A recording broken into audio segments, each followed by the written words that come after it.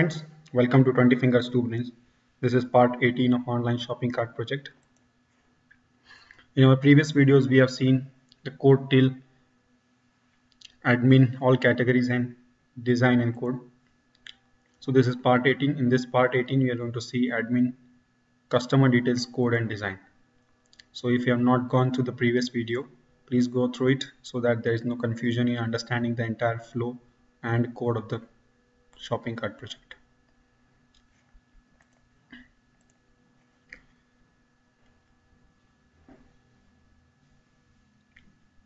For customer details, we have added a page customerorder.aspx. To add this customerorder.aspx page, right click on admin folder, add new item, web form using master page, name it as customerorder.aspx, click on add. There will be a prompt to select a master page. From that prompt, select admin master.master and click on OK. When you click on OK, you will get an empty page, a page with an empty content placeholder. So we are going to make this design and add this grid view now. So let's go in the design view. In the design view, as you know, there is a div and a table which we have added inside the content placeholder. As this is a child page, the content placeholder is empty initially. So the div align equal to center. Inside the div, we have added a horizontal line and a label. In that label, we are adding the tag text as customer orders. After the div, we are adding a table with a single row with this 100%, some background color and some cell spacing. For that table, we have added the align equal to center. Inside the table data, we are adding a grid view. So the rest of the properties, as we already discussed in our previous video, it's same as that. We can change the auto format and get whatever design we want. There are a lot of designs available here. Click on apply. That design will be applied to the grid view. So in this grid view, we have given the width equal to 100% and auto generate columns equal to false. Auto generate columns equal to false means only those columns will be added to the grid view which are mentioned in the column section. So we are adding some columns in the column section. So we have bound field 1, 2, 3, 4 and 5 bound field, which is ID, customer name, customer phone number, total products and the total price, followed by a hyperlink which will take us to the order details. So to add a hyperlink, we have taken ASP template field, and inside the template field we have item template. Inside the item template we have a hyperlink. The hyperlink is having a navigate URL. So in that navigate URL, what we are doing is we are binding the ID of this customer ID, which is the transaction ID. The transaction ID is getting replaced with here. So whenever user clicks on the hyperlink, the user will be redirected using the navigate URL property, and it will be redirected to order detail.aspx $ID equal to whatever ID is getting binded to the grid view, and the target equal to blank, so it will get open in a new window. So this was a pretty simple grid view GV customer orders. So let's see how we are getting the details from the database and binding it to this grid view. So this is how it looks when we go in the design mode. So let's right click, view code. When we click on view code, we are redirected to the customer order.aspx.cs file. In the CS file, we have simple not is postback. That means we want the code to be binded only when the page is loading for the first time. Get order list. Inside this method, we are creating an object of shopping cart. To create this object, what we have done is we have added a reference of our shopping cart.business layer, which is shopping cart.business layer, and inside this we have shopping cart.cs file. So inside this shopping cart, we are creating an object, and here we are passing the flag equal to 0.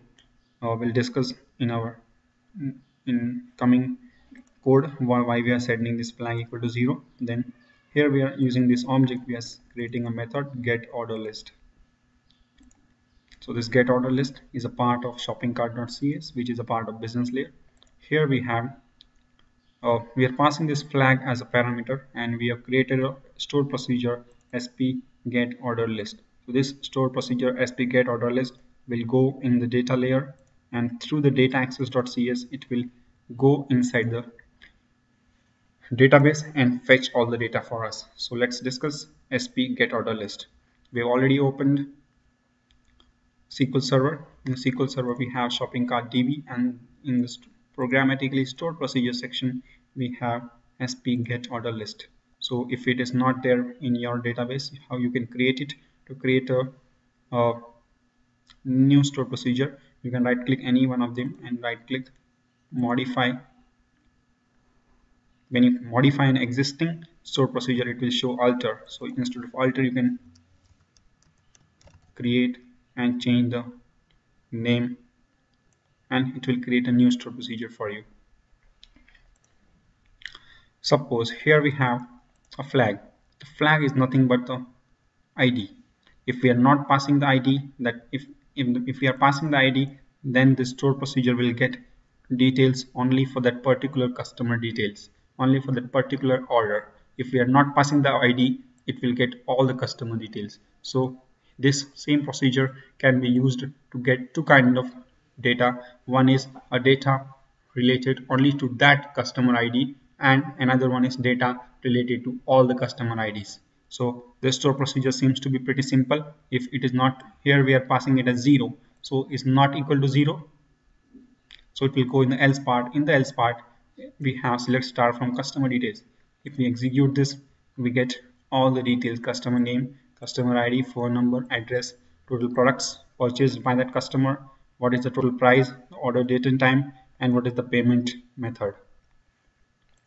So it will return, and here it will bind to the data source, and data bind method will bind to the GV customer orders.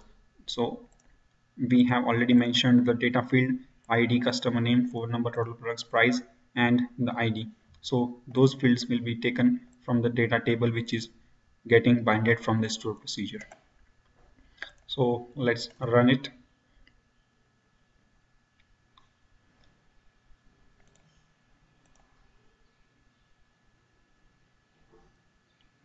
Enter the username and password. Here we have already discussed add category, add products, all category, all products, and here we are on customer orders. So this data, whatever is getting displayed here, is the result of what we see in select star from customer details. And this above query, select star from customer details, here if we pass 1, then it will get us only the first customer ID, details of customer having ID equal to 1.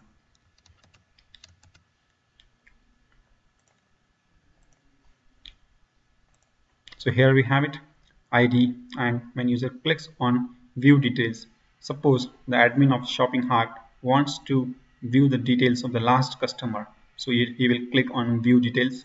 When he clicks on view details, a new page will get open with transaction number equal to 6. So how we are taking this transaction number? We are taking this transaction number using the query string ID equal to 6. So that ID is automatically binded to the grid view. If we click on another one, we have ID equal to 2, and it will show the transaction number as 2. So if the admin wants to search a new transaction number, then he can click clear and search other transaction. So that will remove the transaction number, and he can enter 5 and click on go. So it will display the details of customer 5. So here we have three sections. One is the customer detail, product detail, and delivery status. So admin, this text box is only available for admin when so that the admin can enter the delivery status, like what is the status, is the courier dispatched or is the courier lost, or whatever the status may be. And if the user enters some invalid data, for example this, so he is shown with no results found text box, no results found panel, sorry. So this was a clear and small tutorial about customer orders. In our next video, we will see how we are counting the product stock and after that we will see how we are generating the income report, how we are calculating the income report for this three parameters. So thank you for watching this video. If you have any query regarding understanding the code, you can raise a comment on this video, or you can also question us on our Facebook page. Thank you for watching this video. Also, you can visit our blog 20fingers2brains.blogspot.com. Have a nice day.